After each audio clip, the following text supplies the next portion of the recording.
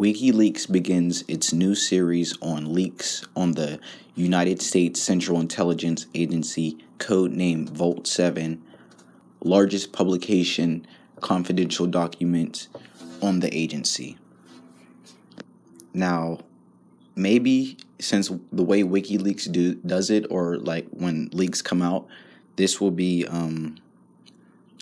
this is compressed of 8,761 documents and files of high security network on the CIA. So be prepared for that for over the next week, basically. So recently, the CIA lost control of major hacking malware, viruses, Trojan horses, and malware remote control systems and associated documentations. So this is the leaks that we're getting because they lost that.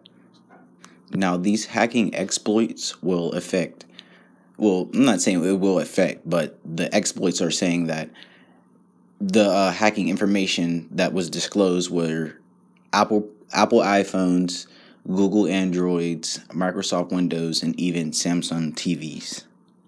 So moving on from basic targets and, that this hack basically just released and came out or whatever, we're going to focus on more of the analysts of the things, such as CIA malware targets, iPhones, Androids.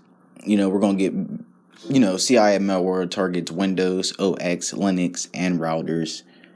And this is just crazy. CIA holder vulnerabilities, all this talk about 0 days is what's going to get the people all riled up. And it's just can we just move on to more cyber terms and get more serious, the risk of being profiled wrong or whatever,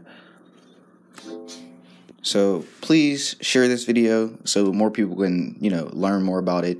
Leave a like and leave a comment below, because I know this should be flooding with comments, and we're going to keep up to date on this in the description. So make sure, all the right links are there. And we're going to open up a Vault 7 on our website, so you can also get all the documents there instead of just going to look out for them. So, yeah, we got it all here for you.